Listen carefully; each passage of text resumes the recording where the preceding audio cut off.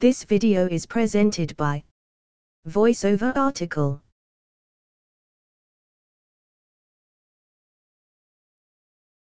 I know many people who trade stocks. Most of the US households have stocks in various companies. Have you tried options?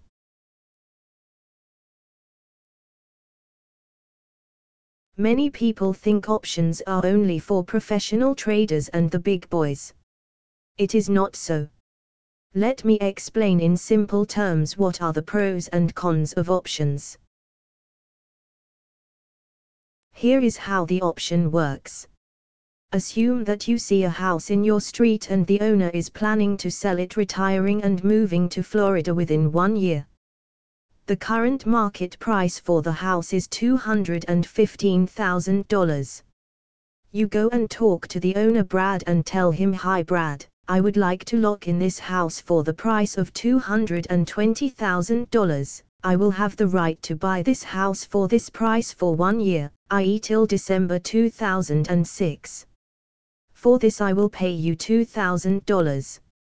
Now you and Brad come to an agreement. Brad gives you the right but not an obligation to buy the house till December 2006 at a price of $220,000. You have the right and not the obligation. That is important, which means if the house price goes down you don't need to buy it at 220 Kelvin. Now in end of 2006, the house prices came up and now Brad's house is now worth $235,000.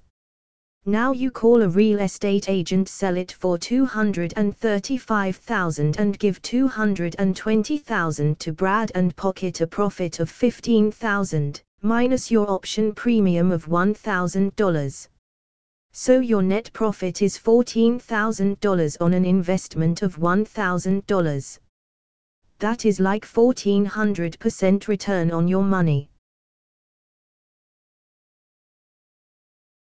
If you had bought the house at $215,000 and sell it for $235,000, you might have made $20,000 or about 10% return on your money. The options trade is explained in the author's website completely with examples. We encourage the users to read the complete example and start getting more profit. This video is presented by VoiceOver Article.